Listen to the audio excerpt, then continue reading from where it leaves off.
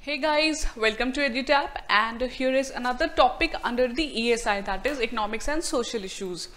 So in this particular lecture series, we are covering important topics under ESI which are relevant for RBI Grade B, NABARD Grade A and SEBI Grade A.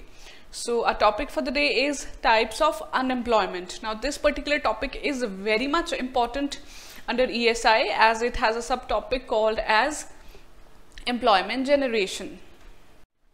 So before proceeding, let me just quickly tell you about the various courses which we are offering. We have SEBI Grade A, RBI Grade B and NABARD Grade A as well as combo courses. Also we are offering IBPS, AFO, the Specialist Officer Exams test series as well as the video course. So, and about this particular lecture, ESI is important in SEBI Grade A, RBI Grade B and NABARD as well. So starting with today's topic, our topic for the day is, as I've already told you, it's employment generation under types of unemployment. So see, we are going to solve MCQs. So first of all, you have to try and solve the questions, and do not forget to mark your score and mention in the comment section below so that you can see that what are you improving or not. And let us just start. So first question is, unemployment occurs whenever there is a gap between the skills that are required and the skills that are offered by workers. This type of unemployment is called as, so see, the question is asking the feature of a kind of unemployment is given to you and you have to find out the type of unemployment. So it's your turn to solve the question. Is it open unemployment, naked unemployment, cyclical, structural or disguised? So it's your turn to solve it. What do you think it is? So the answer here is structural unemployment. See, structural unemployment basically means that unemployment has occurred due to the structural changes in the economy. Now what are these structural changes? Let me give you a very basic example. It is said that from agriculture, our economy has primarily it was dependent on agriculture, then it actually has to shift to manufacturing and then service sector. So when this transformation takes place, that is known as the structural changes. Now these structural changes can also be like technological advancements. So when such changes takes place, structural unemployment occurs. Like see, unemployment arising from the mismatch between the skills that are being offered by the workers and the skills that are currently required in an economy gives rise to structural unemployment, because these are due to the structural changes. Okay, let me just tell you another thing. If there are some demands like automation is coming up in a manufacturing sector and the workers presently are not aware about the usage of the technique, how to use that, and if robots are coming for particularly that sector, then people don't know how to operate them, how to make use of them, then obviously it will cause unemployment, because the ones who have that skill would be preferred for the employment. So this would lead to the losing of the job who were already there. So that is just an example of the structural unemployment, and it is particularly important for the developing countries like us, that is India, and it occurs in rural as well as urban areas. So you have to keep this in mind that not only urban areas, rural areas are also affected by the structural unemployment. Okay, here what can be the example? You have to mention below in the comment section.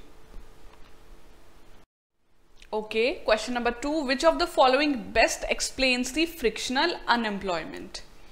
So here it is a typical exam question. Kind of unemployment given, you have to find out the feature. It occurs due to cyclical fluctuations in the economy. It occurs when workers in the economy are contributing less than their potential.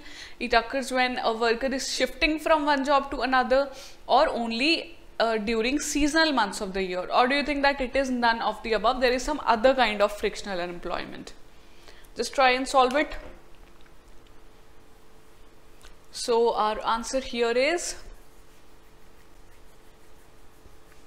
it's 3. That is, it occurs when a worker is shifting from one job to another, and that is the reason friction unemployment is also known as transitional unemployment. That is, when a person is in the transition phase of his job.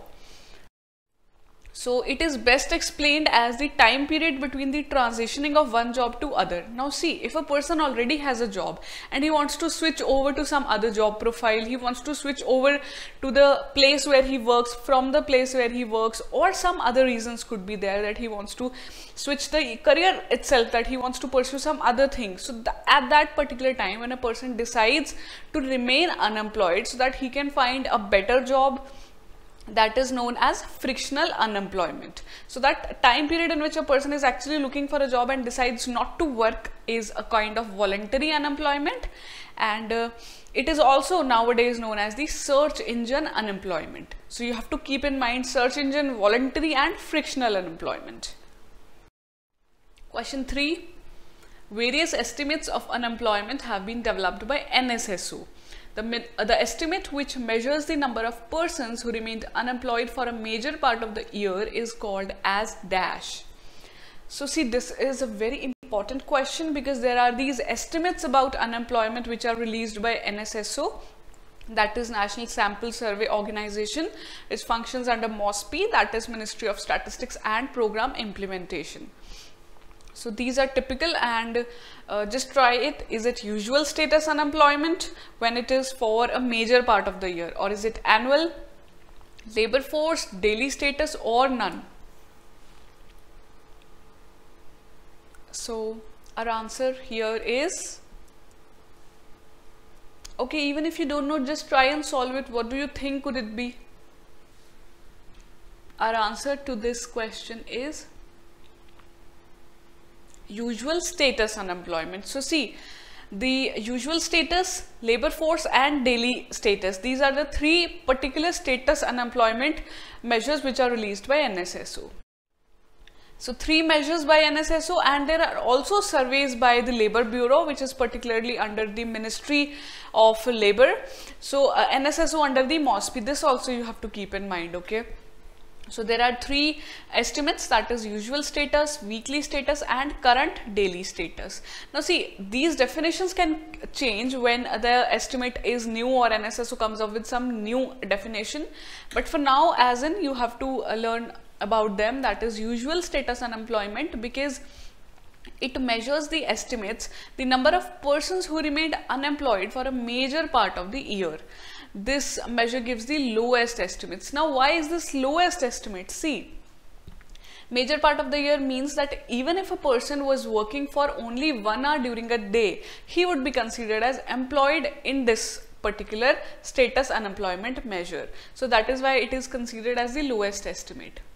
And then weekly status is there. Here, a person who has worked for how many number of days in a particular given week is the preceding week, that is the week which has already passed, is known as the weekly status, and activity of a person for each day of the preceding 7 days. So now this is considered as the highest estimate of unemployment, because in each day how many hours a person has done productive work for the economy is the current daily status.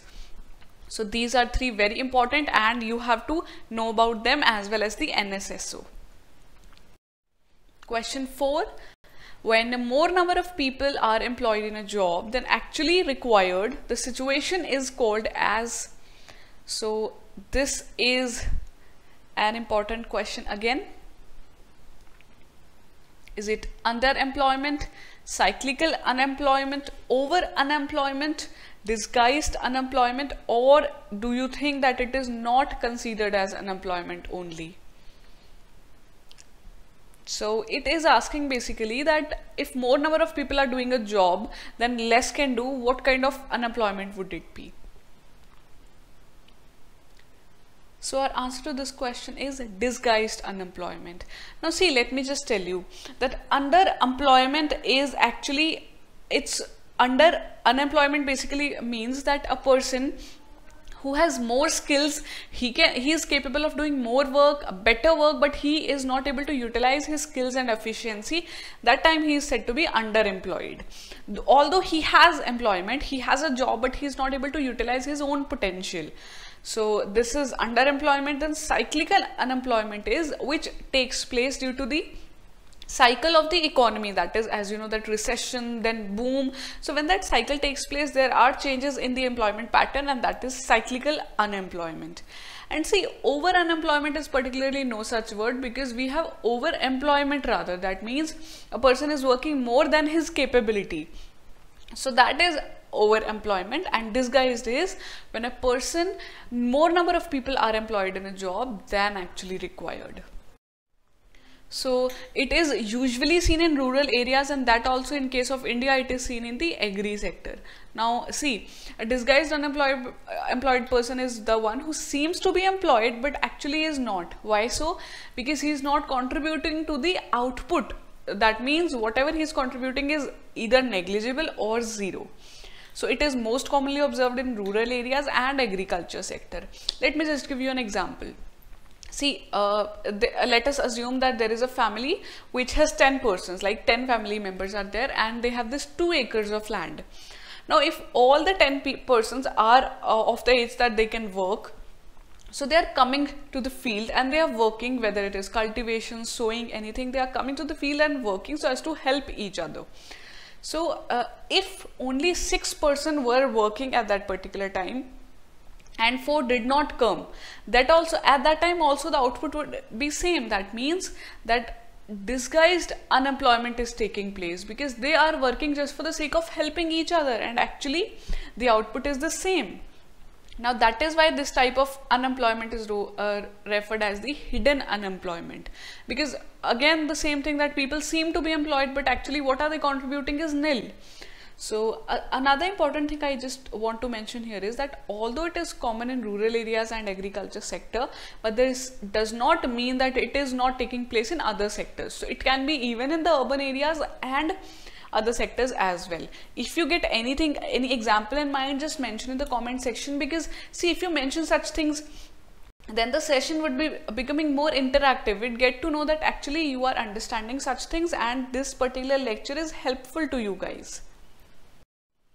So last question, this type of unemployment, when people are willing to work but there is no work available for them, is called as, now this is pretty easy, a typical question, easy one, type of unemployment when people are looking for a job but are not getting is casual unemployment, open, closed, cyclical, or none. And our answer here is, it's 2, that is open unemployment. Most common kind of unemployment, open, or also called as the naked unemployment. When people are looking for a job, actually a large section of people in the labor force, they want to work, they are looking for a job, they are looking for regular income, but they are not getting it. Now, are you able to relate this particular open unemployment to Indian economy? We guys have seen about a word in news. There was this thing called as jobless growth in India. Now what is that jobless growth which is being spoken about here? See, it means that growth is taking place in the economy, the growth rate is fine, but there are no jobs. Otherwise it is considered that when economy grows, jobs are created for the people. But when it is not so, then it is known as the naked unemployment, when labor force is increasing, economy is growing, but still there are no jobs. So this can be related to our own economy, and that is why it becomes important here. So we are done with 5 questions. Just tally your score. Have a look over the answers. Okay, so that's it. So we are done with 5 MCQs a day from another important ESI section. I would recommend you guys to, in case of any query, you can just go to our website www.edutab.co.in. I would recommend you to go there. Then hello@edutab.co.in is our email ID. You can just drop us a mail here, and our contact number is 8146-207-241. You can WhatsApp us or call us as per your convenience. So that's it guys. If you like the video and you find the content useful, which I really hope you would, please do not forget to like and subscribe, and do share the video also. And this is the link of our Telegram channel. Do not copy it from here. It is already in the description below. You can just go there and download the PDF of this lecture as well as all other lectures also. So that's it for today, guys. I wish you all a very happy learning and thank you for being here.